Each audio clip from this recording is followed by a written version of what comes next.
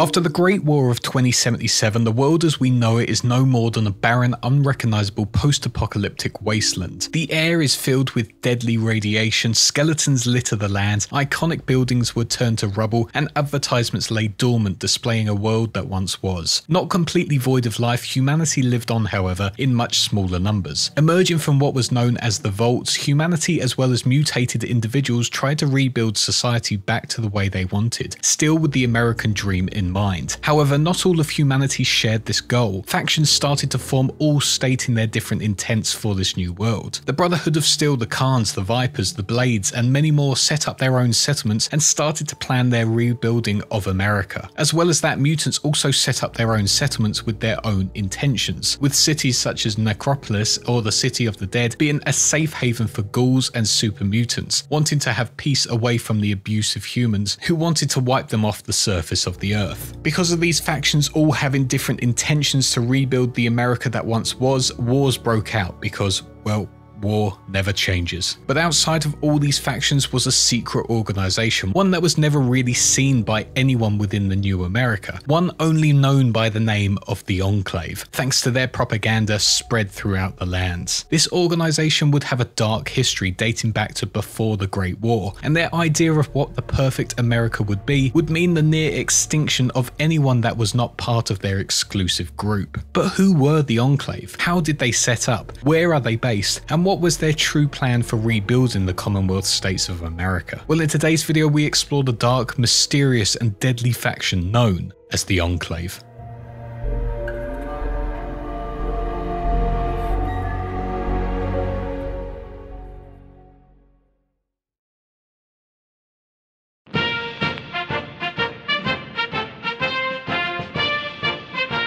Humanity has always had this idea that the ones in power are never truly the ones pulling the strings. Conspiracy theories date back to almost pre-Roman times, believing that there are always people behind governments who are the ones really in control of what happens to society and the people who live in these countries. We have seen a rise in conspiracy theories within the last 200 years or so, with people believing that organizations like the Illuminati, the Freemasons, and of course the Stonecutters actually control everything from behind the scenes, and the public never know what their true intentions are. Whilst we can't rule out these conspiracy theories because, well, if they were a secret organization, they wouldn't exactly tell us, in the Fallout universe these conspiracy theories of a secret organization running America was pretty accurate. And before anything happened in terms of global nuclear war, the individuals working behind the scenes within government were known as the Enclave. The Enclave split into multiple roles, consisting of individuals who were the best in their field. These would be military generals, extremely influential politicians, prize-winning scientists like Roanoke Gaming, wealthy industrialists, and other extremely powerful men and women. To these individuals, they were an assembly of the greatest minds on American soil, and without them the country would simply just not be the country it is today.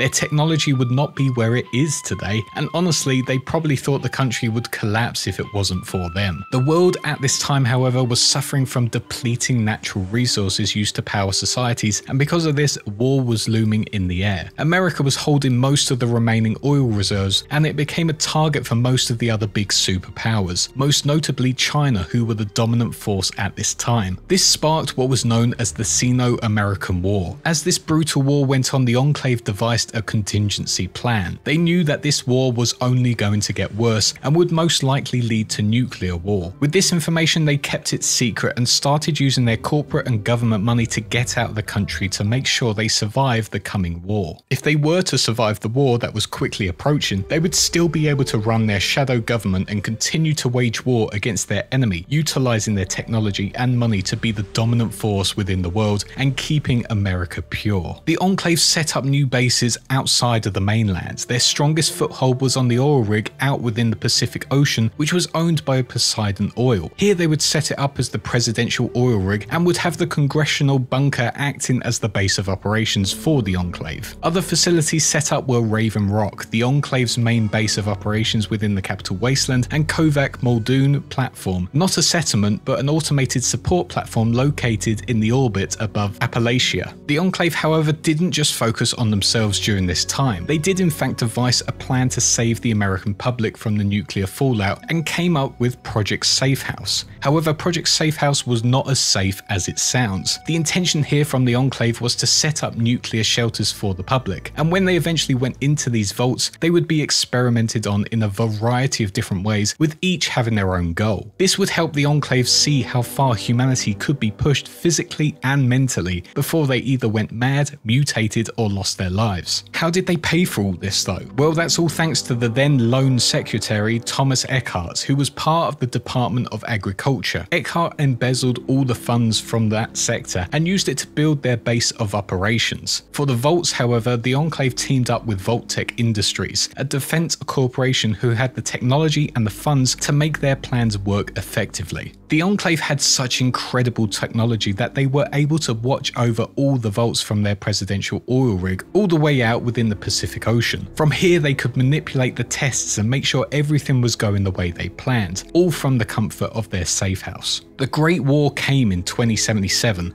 and by March it was clear that the nuclear war was about to hit American soil. The Enclave, along with the president, started retreating to their set-up shelters, with the plan of the shadow government taking over the role to dictate what happened within this war. However, before this could happen, insiders within the government and within the public sector became aware of this hidden organisation trying to take over the role of government. Unaware for years of this faction, rumours were spreading around more and more about how they were controlling everything.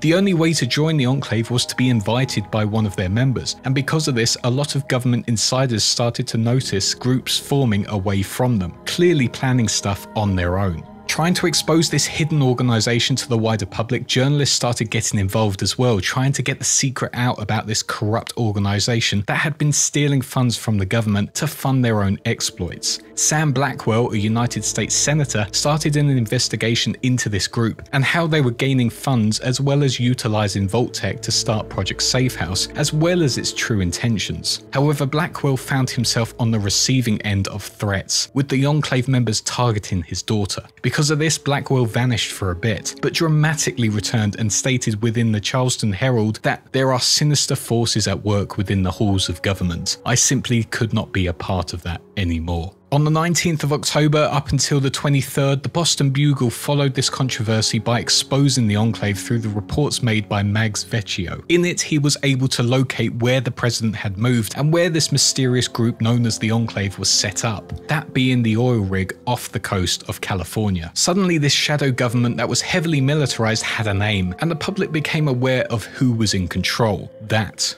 was the Enclave. But before anything could be done, the nuclear bombs had arrived. The old world was destroyed and America became a post-apocalyptic wasteland. The Enclave and their members retreated to safety and started their plans to rebuild immediately. The remaining members of government, however, did not follow them in their survival. Some officials were too slow to react and did not make it to the congressional bunker. Some missed the call to get there, whereas others were just dropped off the list of officials granted access for unknown reasons. Some of the members of Congress who did make it but weren't a part of the Enclave were gunned down outside the bunker by automated turrets. Only the Enclave could live on.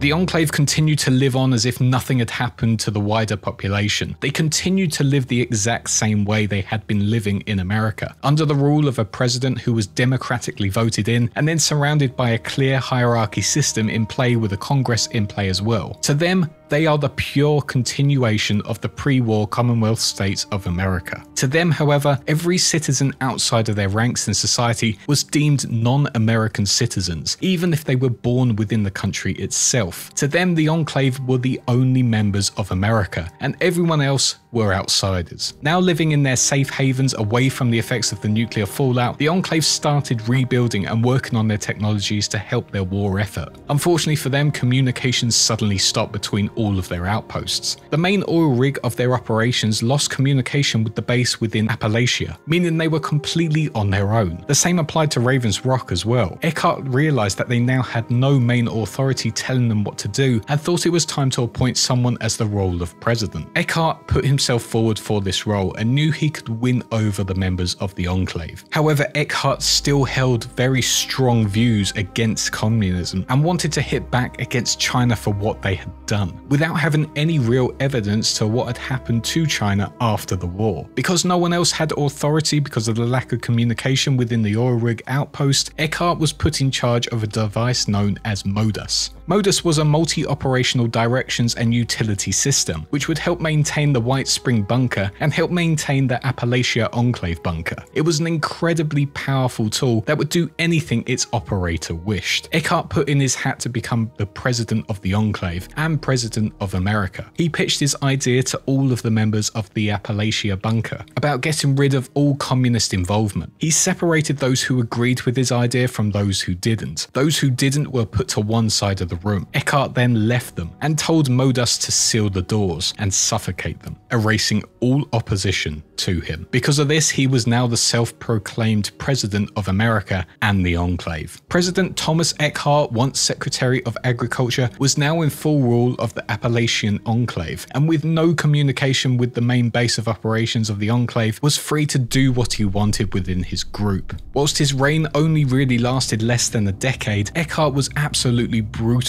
in his rule and completely tore apart all of the area they inhabited. Determined to be rid of communism and China more specifically, Eckhart devised a plan to use Appalachia's automated nuclear missile silos to deliver more nuclear attacks on China to make sure it was completely wiped off all of the Earth. But he had a problem. See, because it was fully automated, it had to have a reason to set off the nukes. It couldn't just allow them to be fired. There had to be a clear reason and proof that it was under threat to activate DEFCON 1, which, if you don't know, is basically nuclear missile party time. Eckhart needed to activate this, so he came up with a plan. He activated thousands of Liberator robots used by the People's Liberation Army of China all over Appalachia, as well as releasing super mutants and scorch beasts, huge bat-like creatures which were created by the Enclave themselves. But these creatures weren't just deadly up close, they also carried a virulent plague on them, which would go on to infect individuals and control living creatures. This was not intentional by the Enclave, however. Whilst they created the beast, they did not mean to infect them with this deadly virus. Because of this clear violation of power by Eckhart and putting everyone in the area at risk of total extinction thanks to these deadly creatures, a bloody civil war started, with some of the Enclave members siding with General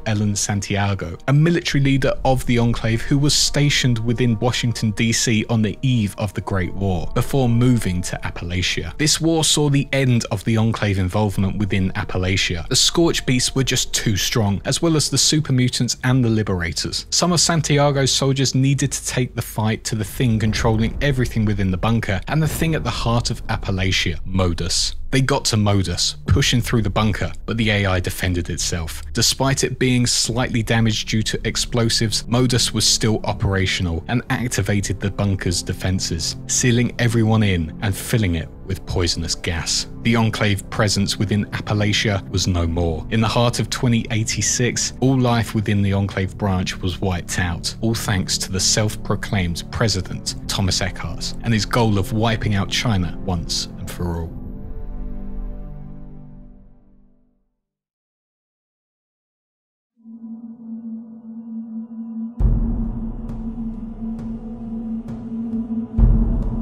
With the Appalachia branch now fully wiped out, only MODUS was the final survivor of the Enclave, and now the AI was in full control. It started repairing everything within the bunker that was caused by the Civil War. In 2102, it finally met humans again, as it tried to recruit both a lone dweller from Vault 76 and US Army Captain Oliver Fields in 2103. But after this event, the Enclave remained dormant. Their presence on mainland soil seemed non-existent, and nothing really happened on their end that was of massive importance. It was not until 2140 where the Enclave started up again and devised another plan to rebuild their pure America, which they believed they were part of, and also believed that they were the only ones to do it. Before the Great War, the Enclave really worked hard on making huge technological advancements. One of them was many variations of the classic T-51 power armor. Post-Great War, however, the Enclave research slowed right down, and some of their projects failed to really improve. However, in 2215, under the new president of Dick Richardson, the Enclave's research effort catapulted into action once again. New infantry armor was made for ground troops and was finished within the year of 2220. In 2235, they worked on the Deathclaw, originally a creature made by the American government and not the Enclave specifically, but was experimented on even more by the Enclave to try and make it far more deadlier to their enemies. But it was in 2236 where the Enclave encountered something that would change them going forward. On July 20th, Enclave scouts found an old military base within Mariposa. The troops started evacuating the base along with slaves the Enclave had captured. During this excavation, the Enclave found a man as Melchior from the town of Reading who had been exposed to the virus known as FEV, which was used during the Great War to mutate combatants and turn them into what we now know as super mutants. Realizing that it wasn't long until he fully mutated and was killed by the Enclave, Melchior began stealing weapons from the Enclave and handing them to all the other mutated citizens who had now turned into mutants. During this, in 2237, the excavation team were able to retrieve a pure sample of FEV and leave the base. But before they could, the mutants rose up against their Enclave masters. The Enclave suffered heavily from this and had to retreat, but on their retreat, they sealed the mutants in the ruins of the facility. Whilst Melchior and his mutants were happy they had fought back against the Enclave, this was not good news. Soon after this encounter, the Enclave would go on to create a biological agent that would allow the Enclave to kill all mutants all over the world. This was known as FEV Curling 13. The chances of this agent working and wiping out all life around the globe was 99.5% extermination rate. The Enclave continued to experiment on infected individuals, trying to make sure everything was ready for their purification of the globe. Everything was going to plan and the chemical was ready to be released worldwide. However, the Enclave were unexpectedly attacked by an unknown individual, only known as the Chosen One. This Chosen One invaded the main oil rig, assassinated President Dick Richardson, as well as everyone else of importance, and triggered a nuclear detonation, destroying all of the toxin supply. Thanks to this Chosen One, the Enclave's plan of purifying the planet was stopped. Millions of lives were saved, and their global genocide plan came to an end. They were defeated. However, this wasn't the last we saw of the Enclave.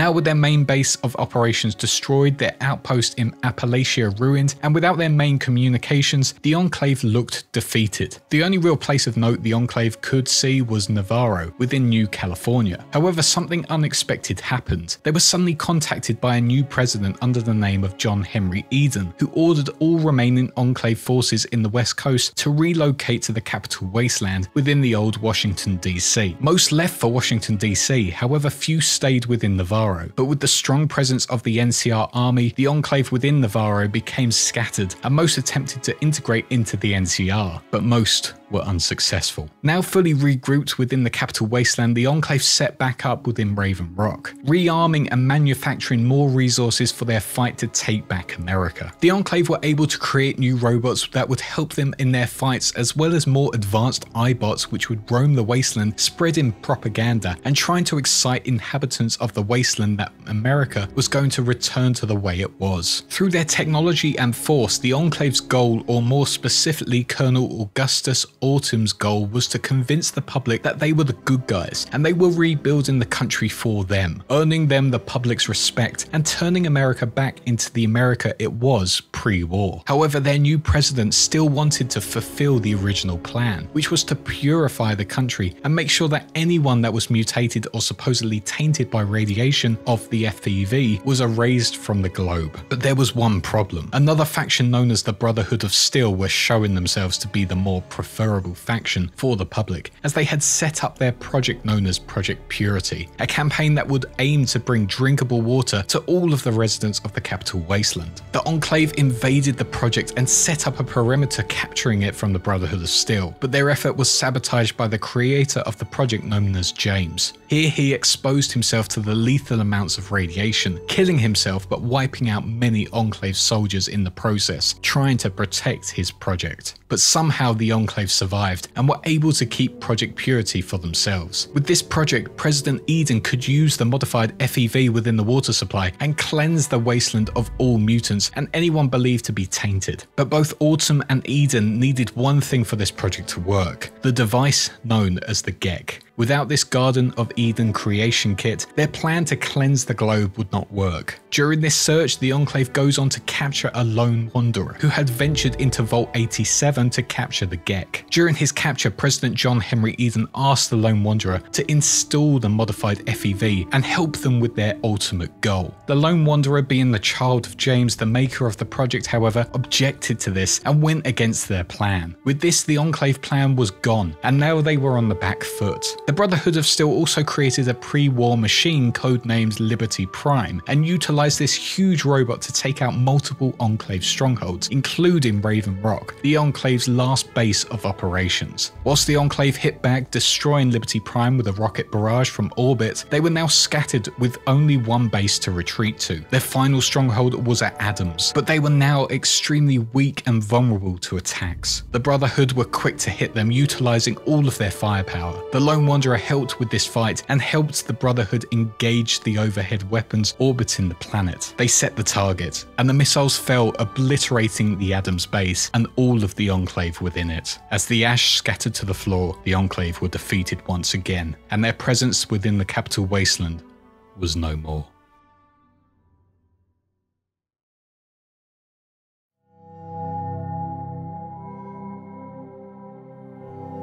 The year is 2281 and the Enclave's presence is almost non-existent. With no base within the capital wasteland, the soldiers remaining there were completely scattered. Navarro had now been taken over by the NCR, and the remaining soldiers who had been captured from this area were either allowed into the ranks, although this was extremely rare, or were tried for war crimes. There are rumours of a squad within the Mojave wasteland, although they are keeping out of sight, waiting for a final attack order to come through to them. In the east, however, there is only one survivor known who fought under Autumn and Eden. This man is known as Brian Richter, a man who was left for dead during a recon mission. Now retreating away from where he was left, Richter is a devout follower of the Atom out in the Mount Desert Island and is labelled as a zealot for his religion with no affiliation with the Enclave. That is the only known remnant of the Enclave left, and it is unsure if they will ever reform and try and purify the globe again. But there is one thing left of the Enclave still going that hasn't rusted away or has changed its affiliation. That thing is the iBot known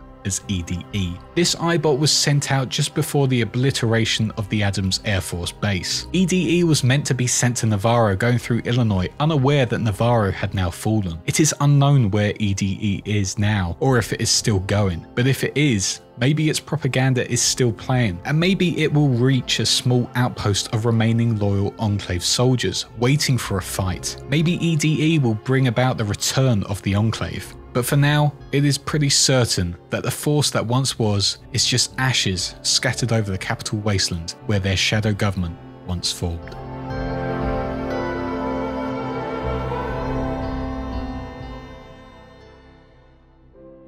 And that's the full lore of the mysterious dark group known as the Enclave. Will they return in future Fallout games, and what do you think they will plan to do if they do return? Let me know in the comments below. I hope you all enjoyed this video, and I really apologise for the long delay. My mic broke, so I had to get a new setup, and hopefully it sounds all good. I'm still struggling with some settings. And if you did like this, why not give it a like and subscribe if you haven't already, and why not check out all of my other lore videos? The links are in the description below. I'll also leave my Twitter, Discord and Twitch links if you want to support me even further, as well as my Patreon for if you really want to support this channel. And speaking of, I'd like to thank my supporters real quick. Big thanks to our Big Fish, Duquesne23 and Rhinohead, our Sharks, Connor, Ryan Garnham and the AVP Man, and our huge Megalodons, Sinus, JJD896 and Well Such Gaming. Also big thanks to our YouTube channel member, our Wise One Jambu, as well as all my subscribers on Twitch. Thank you all so much for the continued support, it means the world to me. But that is all for now. Thanks for watching again, and I shall see you all in the next one.